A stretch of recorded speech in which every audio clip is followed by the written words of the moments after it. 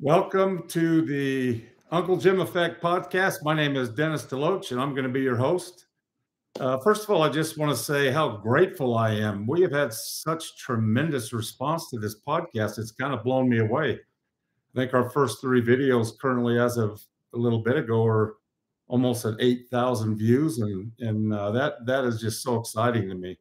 So let's get started. I'm really excited about this podcast. I think that as we're talking about realizing our God-given potential and how do we work together to magnify that, to really create the abundant life that we're looking for, this really is where the rubber meets the road. What we're going to talk about today is the 8 steps to achieve monumental goals. And I use that word monumental specifically. That is a big word. We're not just talking about goals where we write them down on paper. These are goals that kind of scare us. And the definition of monumental is something that's of great importance, of great extent, or great size. And so when we think of something worthy of a monument, that's something that's been accomplished that people think enough of that they create an everlasting visual of what that monument represented. So let's start. And these are 8 steps that have benefited me in my life and that have brought tremendous success and joy and abundance to me. And I want to share that with you. So first, the first step is we need to define the purpose. And it sounds simple, but if we don't have a purpose, you don't have a monumental goal. I want to share with you the purpose we have in this podcast, what I'm doing. And my purpose is to help 1 million people realize and magnify their God-given potential. And to me, if you told me I could have the effect of 2 people, 5 people, 10 people, that's a tough thing. I don't take that for granted. But for me, a monumental goal is that I want to impact 1 million people and help them realize their God-given potential and to magnify that. And if I can do that, that's something that I think will absolutely be monumental and significant. I just finished a book that was written by Dr. Benjamin Hardy, and it's called 10X is Easier Than 2X. I would highly recommend you get that book. And I would love to get him on this podcast. I'm kind of working behind the scenes to do that. But that book basically states that it is easier to set a goal 10 times bigger than you originally thought you could than it is to just try to double that goal. And the short version or cliff notes of that book basically say that if we simply think we just want to grow by 10%, 20%, or double that, we think that we need to double our work effort, put in twice as much time, read another book. And that then puts us head to head competing against other people. Where when we think about 10Xing a goal, for example, like I've done with this podcast, it made me think way outside of what I thought. And so I thought, I can't do that. I've got to bring on other people and other resources. I've got to think outside the box. And so I really encourage you to read that book. Also, there was a quote that Dan Kennedy said. He's a famous marketer, probably one of the best marketers that ever lived. And he said, nothing happens until after you commit. When you set a purpose that big in your life, whatever that goal is, when you set a purpose that big and that monumental and commit to it, that's when things start happening. When you're just thinking about it, I might do it, or that's kind of scary, nothing's going to happen.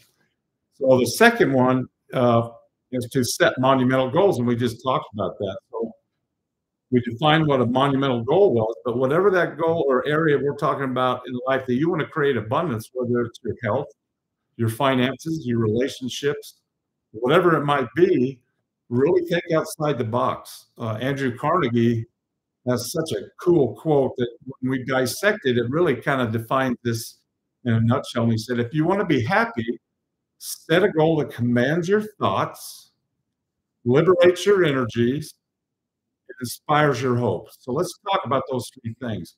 So if we set a goal that commands our thoughts, what does that mean? To me, that means that if I've got a goal, during the day when I'm thinking about, if I had set my goal to impact 5 people, that wouldn't take a lot of time, really. When I set that goal to impact 1 million people, you can better believe it's occupying my thoughts because to honor my word, how do I do that? And so I like that. And then it says to liberate your energy. And boy, you can imagine that I'm finding sources of energies that I'm going to need that I've never had before to reach a goal that's so monumental. And so I really like that concept. And then finally, that it inspires your hopes. And that really has opened new doors to me, sources of hope, where I feel now that I'm getting some help from other sources that are saying that's a worthy goal, and we're going to help you with that. So again, the second step is to set monumental goals. The third step is to focus daily on what the Cubbies and their leadership group call lead indicators. You know, lead indicator is just simply something that instead of looking back on the month and say, you know, what did I do? How many people did I impact?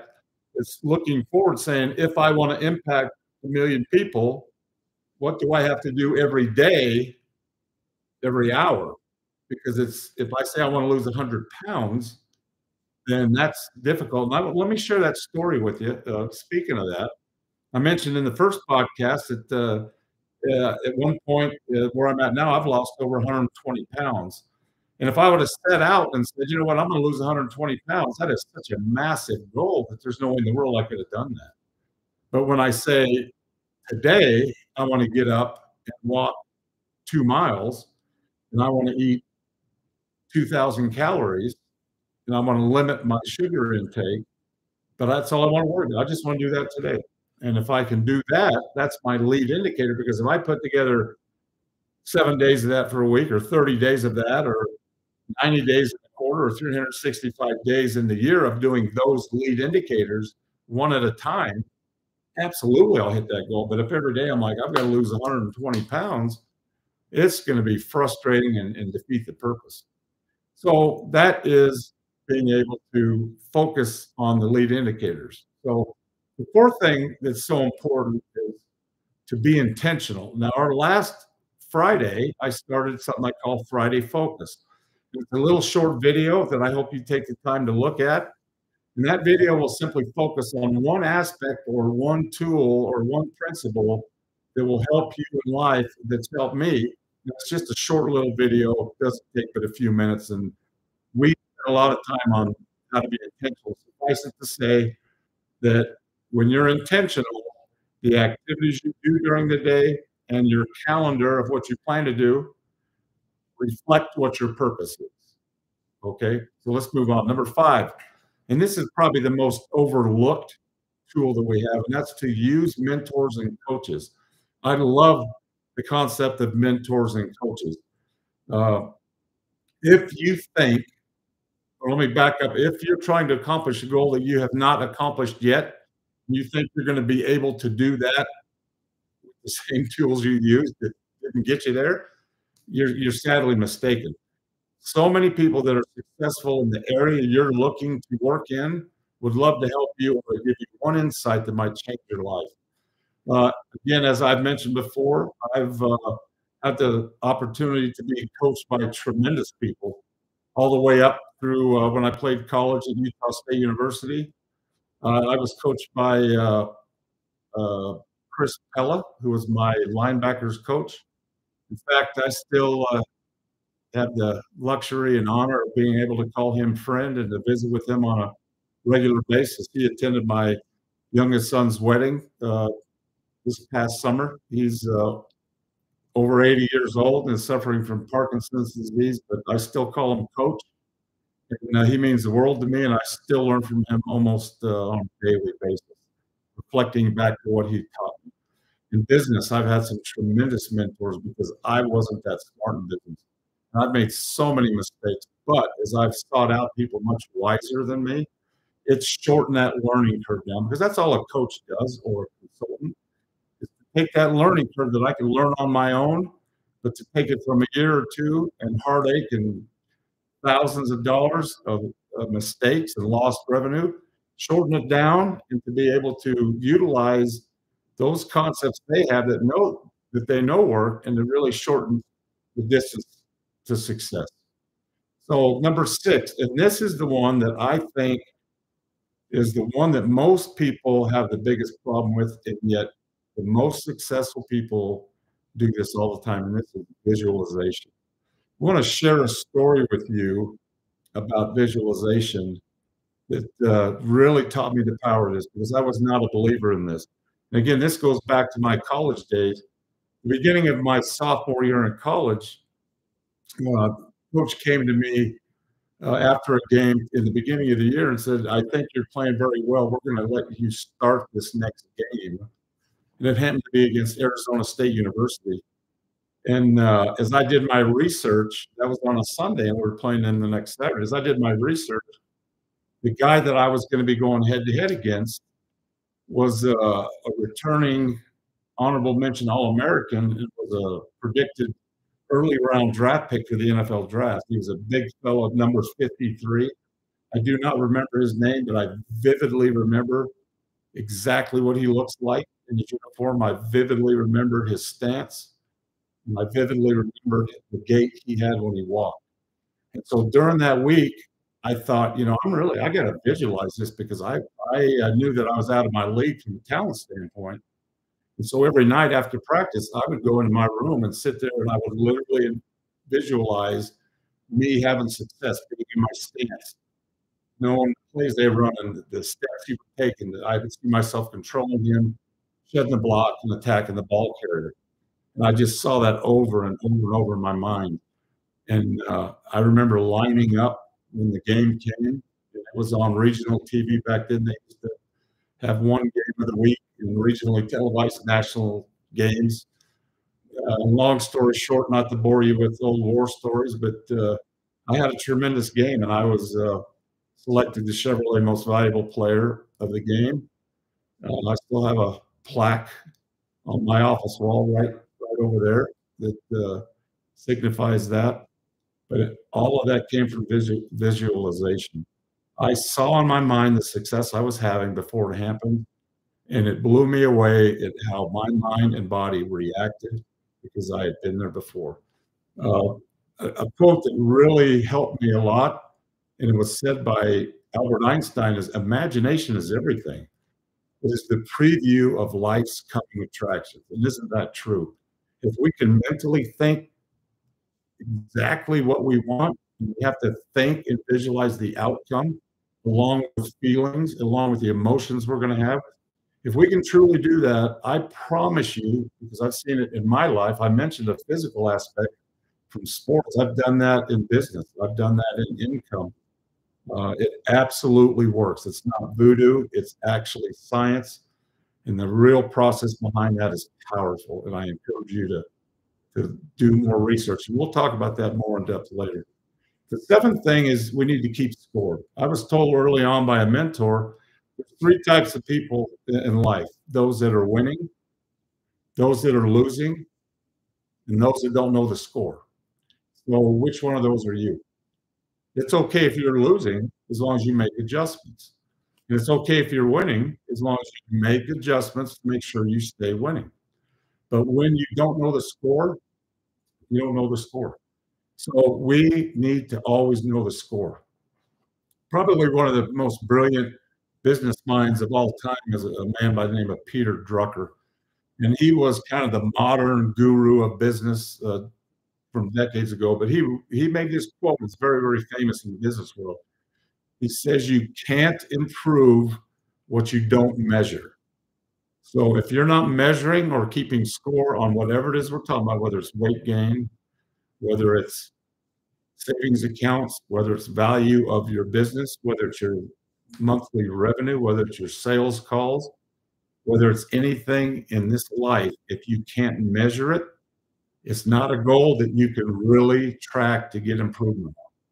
So sometimes this takes a lot of thought, because we can't say, I want to be happier, or I want to be in better shape. What does that mean? We have to quantify it. We have to have a number that we can measure daily, weekly, monthly, because then we can look back and say, yes, I've had success. No, I haven't. And finally, this is the one that I was the worst at, and I think probably most of you would agree you might not be so good at, is we need to celebrate milestones and achievements along the path.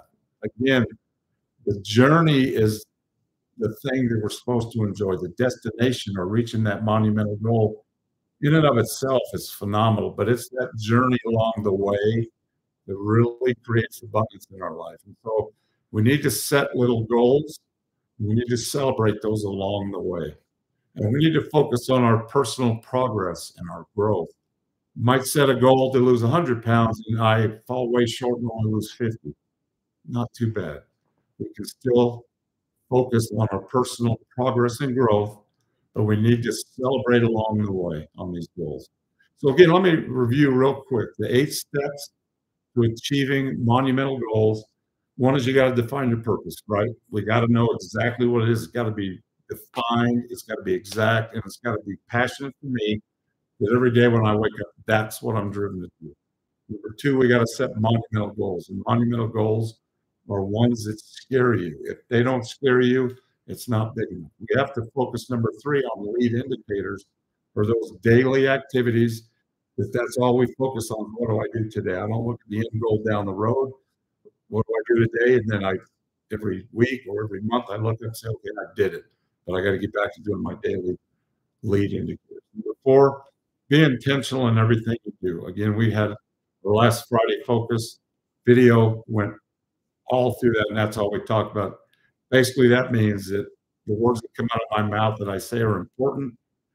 If my actions and schedule and calendar don't reflect those things that are important to me, it's not important. The 5th thing is to have mentors and coaches guide you along the way. It is amazing how many times in my life that I've thought, I've done this forever and ever and ever, and I have someone come in within minutes. They see something that I've been missing, and I just can't state that's probably the most underutilized tool with those of us that are trying to do this, because most of us are embarrassed to ask people that are successful, or most of us think they won't want to help me, or I don't want people to know I'm not that smart, and that's okay. Those that have the most success realize the more you learn, the more you know you don't know. The 6th thing, we talked about how critical visualization is. That is absolutely critical on a daily basis. It is so powerful. Trust me. Learn more about that. We're going to spend some time on that. Keep score. That's number 7. Are you winning? Are you losing? Or if you don't know the score, that's okay. We got to get a scoreboard going so you know the score. Finally, celebrate the milestones along the way. Again, I am blown away at the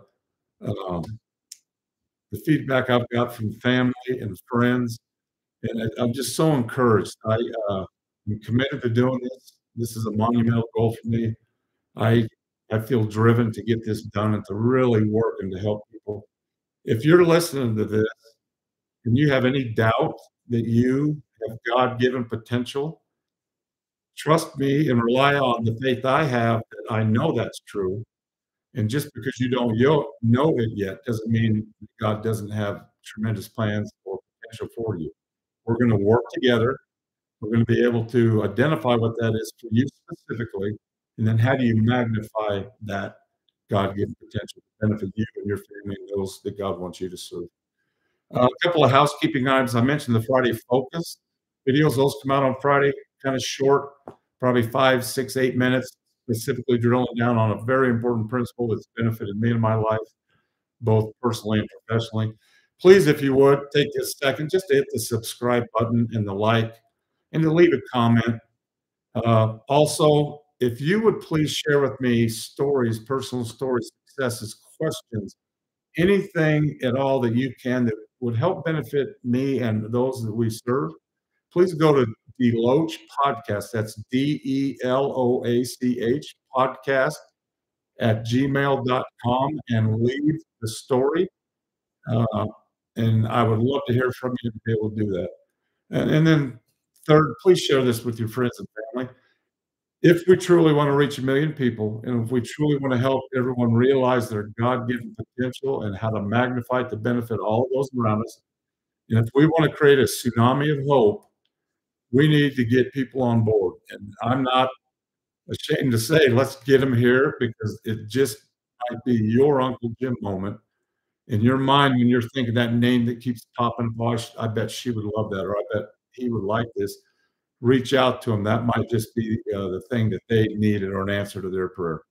And finally, get going, getting busy, and let's get after it and make it a great week. And I'll see you in a few days. What a great time of year. We're coming up upon Thanksgiving, and we'll talk about that Friday. I promise you, Friday will be a video you do not want to miss.